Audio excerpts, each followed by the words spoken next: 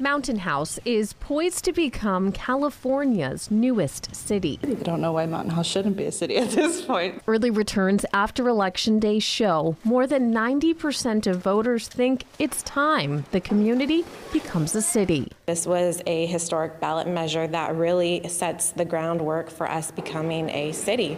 So cityhood, I mean, that's huge. Jody Almasi is the Deputy General Manager of the Mountain House Community Services District.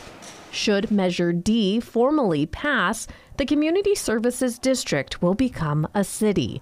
But life, Almasi says, won't change all that much for its residents. It doesn't mean like overnight there's going to be a radical change in the services that we're providing Mountain House residents, but it provides us that opportunity so that we have access to more funds and revenue coming in. On Election Day, voters not only decided on cityhood, they also voted for city council members and a mayor.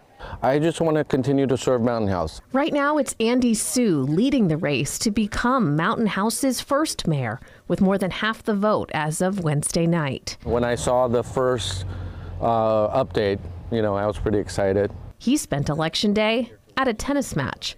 The longtime Mountain House resident, tennis coach, doctor, and current board member says he's not celebrating just yet, knowing there are still votes to be counted. I would like to, communicate with the constituents and see what are their goals and what they would like to see accomplished in the near future. The future comes relatively quickly. Once certified, Mountain House is set to become a city officially July 1st. And community leaders have work to do to reach that deadline. Just stay tuned. Lots of great stuff coming down the pipeline.